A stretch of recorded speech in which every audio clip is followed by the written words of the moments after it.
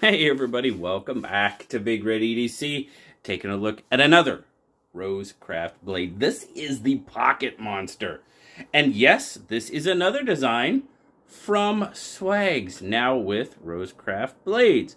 So very cool. Now I tell you what guys, I did bust out the old stand there again because when I did my bar review, I could not remember the wood that it was made of. Well, it's made of cocobolo heart, and it is made by Chase Snyder, knife designer for RoseCraft blades as well. So thank you very much, Chase, for filling me in. I was like, oh man, Chase is gonna be so bummed that I didn't remember what it was. But it is. It's cocobolo heart, and it's a very, very nice stand. And I told him I would use it in my videos, so I am. So what do we got here? We have 3 offerings of the Pocket Monster from RoseCraft blades. Obviously, you got the blue, you got the red, and you have the black. Now the blue, it's a little bit special. He has a nickname. His nickname is Sully. Why? Well, because it kind of reminds Swags of Sully from Monsters, Inc., the movie. Which I can see that. Absolutely 100%.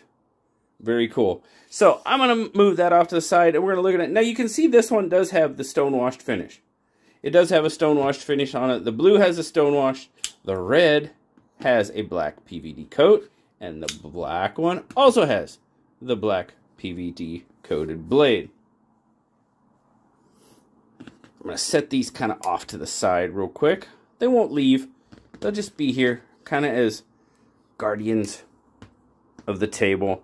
And we'll kind of focus on the Sully just because, well, I kind of focused on the red one last time. So we'll focus on something other than red. But there you go. As you can see, it is designed by Swags.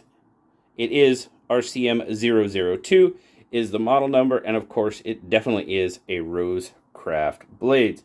So what do you get? You get the blue G10 or red or black, depending.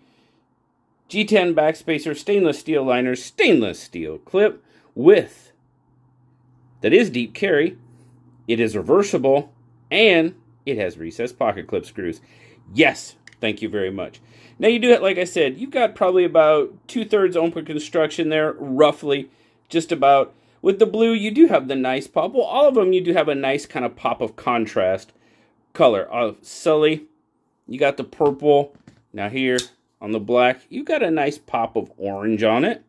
I like that. Nice contrast, for sure. And then, of course, the red. This is the one.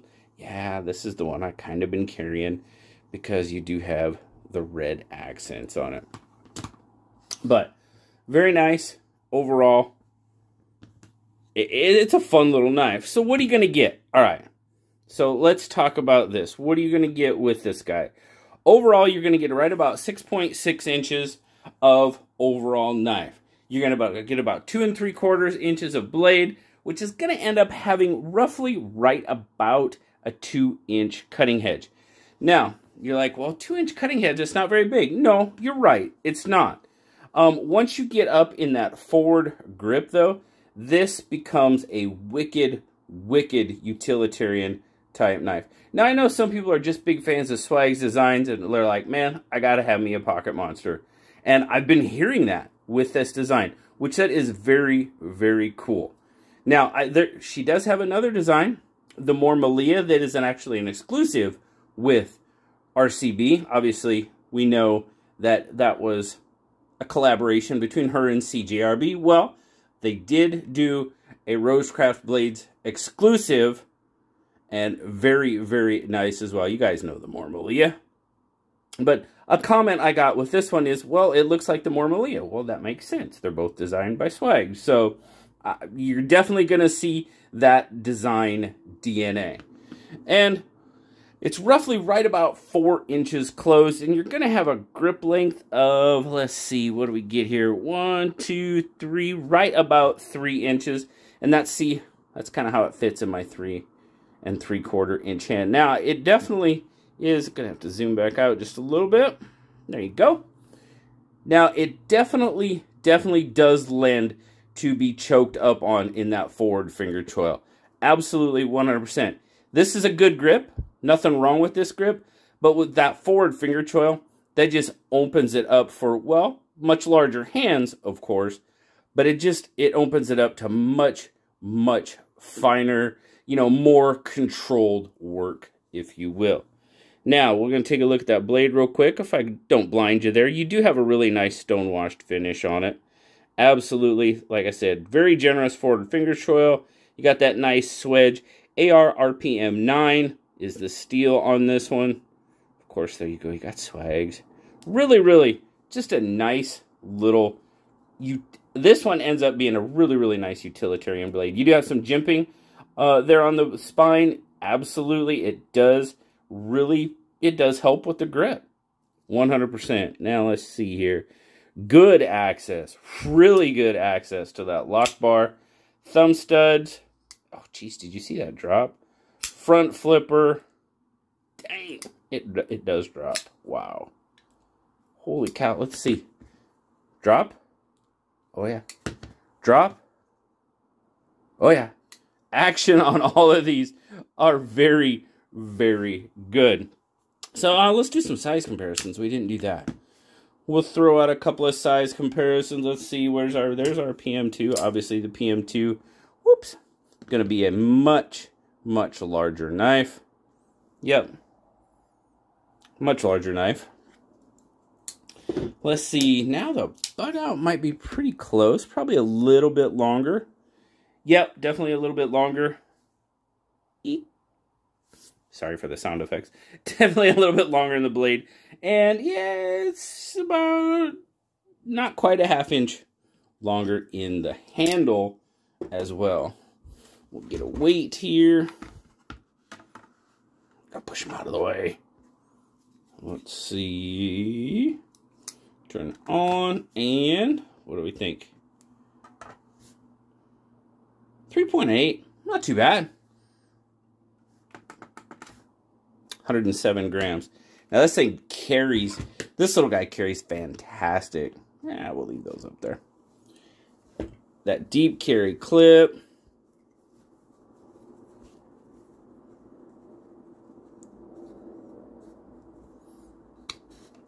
Definitely got a little bit of a pop going in the pocket, but it does have a decent little ramp on it. But slides right in that pocket. Retention on the clip is pretty darn good. And that does, like I said, that does kind of lend to the pop going in the pocket, but nothing too major. Again, overall, like I said, this is a knife that really ends up being a really kind of utilitarian. That's the word. Come on. You can speak. I know you can. Utilitarian style blade when you actually choke up on it. Like I said, this grip, good. I mean, you can even, oh yeah, look out for the gas station. But once you get up on that forward finger choil, excellent, excellent. Great control. Yeah. That's a fun little knife. And it seems like this one's been really, really popular. A lot of people have been talking about it, which that's awesome. It's awesome to see Swags have that success with her design. Now, I know the last one I talked about, the Bara, I was like, with that, you know, with the Prybar cap lifter on it, you know, I gave it a little bit of grief, which I did. I'm not going to lie. But tell you what, if you saw the video I posted Wednesday, go watch that video, because it's really easy to take off. And that was one of the things that was a big comment I had, was that it'd be great if it wasn't on there. Well, people hadn't even seen it yet, so obviously, but I understand. And once I got it in pocket, yes, I kind of agreed. But once that comes off, man, that is a sweet, sweet little slender EDC knife, without a doubt. Great bar knife as it is, as it's built. Get the cap lifter off. Great little slender EDC knife.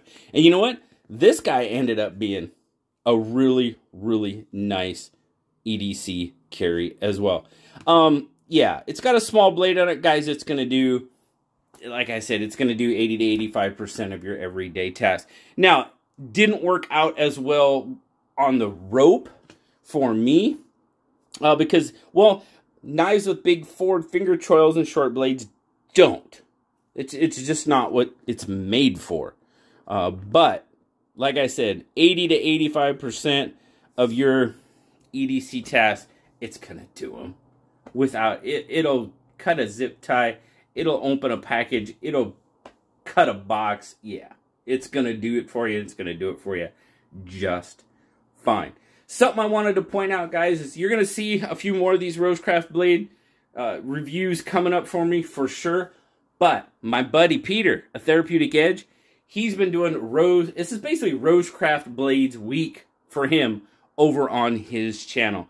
So I tell you what, if you want to see some really, really good reviews on these various RoseCraft blades, I forget which one was today. Sorry, Peter. But he's been doing them all week. Go get another opinion on them. I highly suggest you always do that. Don't just take one person's opinion. I have a smaller hand than Peter does, so if he's done the Pocket Monster already, you can kind of get a perspective from someone that has a little bit larger hand. That's fantastic. So, thank you guys so very much. Always appreciate you. Remember, like, subscribe, leave me that comment. You know I love talking to you. Until next time, guys. I'll talk to y'all later. Bye-bye.